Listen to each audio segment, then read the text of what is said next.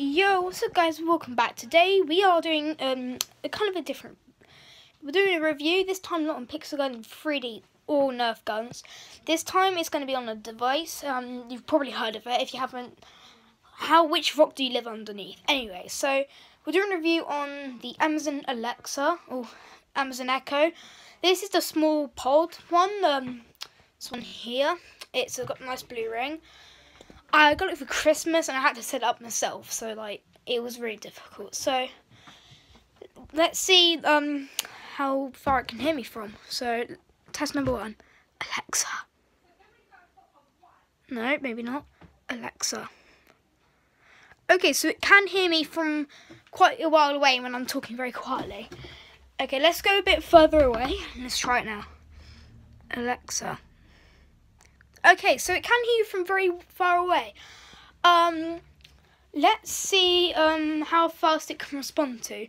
So we're going to ask it a question and see how... We're going to ask it a mathematical question and see if it will answer it quickly or slowly, if it takes time to process. We're going to have a look at that. Alexa, what is 20 times 39?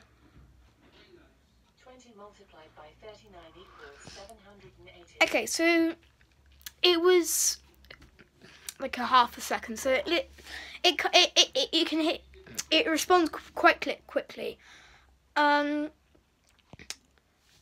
Alexa, who's better, Siri or Alexa?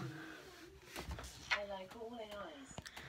Okay, so you would have thought that, like, you know, the Google HomePod, the Alexa and Siri would probably all be working like against, like, you know, kind of like war together. I guess that's the kind of the word, because obviously they all want to be the better brands. They might be, but they put this on there because people are gonna, like, obviously gonna ask that, because obviously there's 3 brands of oh, and there's also Cortana as well. So for Microsoft Surface, has it got good volume?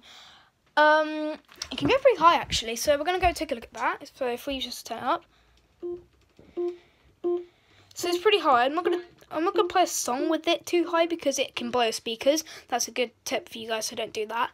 So what we're going to do now is we're going to ask it to play a song.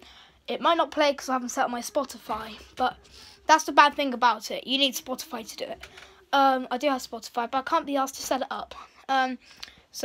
Alexa, play Levels by Avicii. Rest in peace. Okay, so it's a sample if you don't have it. It's a good song, guys. So, Alexa, stop. Alexa, stop. So, that's not the only thing you have to do. You can also play games. But the main thing I do want to talk about is Hive and Philips Hue. So in my house, we have Philips Hue. If you don't know what that is, it's basically a type of light. This is a Philips Hue light there.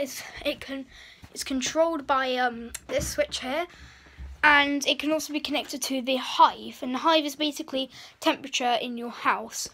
I haven't set my Hue lights up yet on my phone, but I will do later. So basically, if you set yours up to Hue or whatever lights you have, you probably say, like, Alexa, turn my lights up by 100%, and then obviously it will go up to maximum.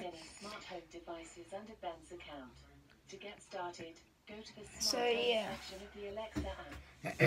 So that's basically a little review on the Amazon Echo. I hope you guys enjoyed, and I'll see you next video, guys. Bye.